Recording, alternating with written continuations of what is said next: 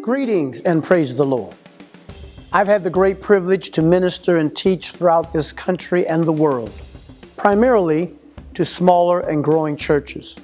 And with that, the opportunity to hear the concerns and challenges from pastors and elders who make up this great organization, the Pentecostal Assemblies of the World.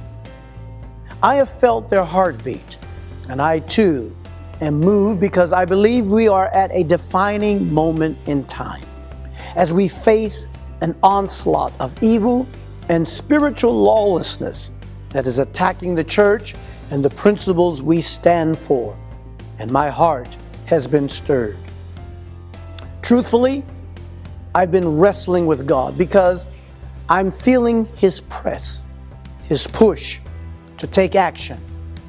And I can't ignore the divine urging of the Holy Spirit. And for that reason, I want to announce that if I'm nominated for the office of the presiding bishop at our upcoming summer convention in Atlanta, Georgia, I will accept the nomination. I know what I'm doing doesn't follow the pattern of normality and seemingly breaking the mold of how things have been done in the past. And yes, it really doesn't make sense. But I can't disregard or ignore the press and guiding force of the Holy Spirit. Some may even question this seemingly unorthodox and non-traditional manner to publicly declare my position. But we're living in a time that we must embrace non-traditional methodology of ministry without compromising the principles and doctrinal truths that we stand by. Now, please understand, I've made no deals. I have no allegiances to anyone. I owe no one. I'm not part of a geographical or positional coalition, and I've not promised anyone anything for their support or vote. I'm not trying to promote or embellish my personal well-being, but I want to represent the vast majority of constituents of our organization who often feel their voice and concerns are not heard. Please understand that I am not discrediting any of my colleagues who will accept the nomination for the office of the presiding bishop. They are all honorable and I'm sure qualified. But with the urging of the Holy Spirit, I'm under personal conviction and I want to be obedient. So, what will be the primary objectives in my leadership of the PAW? That's a good question. And let me answer with one word that you can remember: power. The word power really is an acronym that will cause you to easily remember the 5 principles that will serve as the foundation for my administration. P, prayer, spiritual emphasis.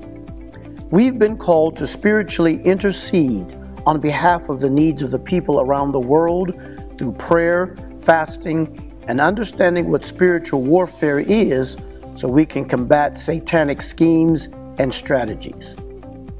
O, organization, administrative development. I would first engage doing a thorough assessment of our headquarters operation, as well as determine the best use of technology and digitalization to better serve our constituents economically and effectively.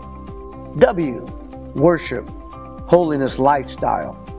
Worship is a lifestyle, and while I'm a great proponent for change in methodologies and operational procedures, we cannot forget the directive given for Christian believers to be holy in all manner of our lifestyle.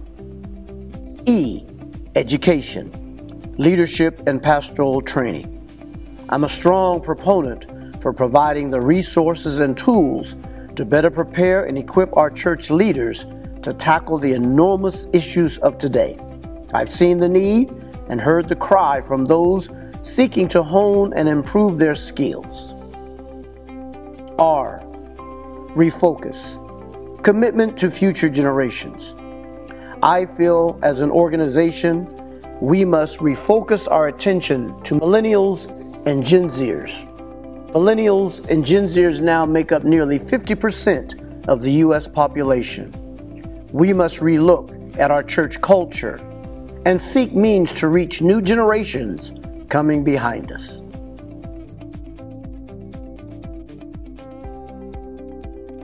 Finally, I encourage each of us to pray and seek God's will regarding His choice for leadership of this great organization.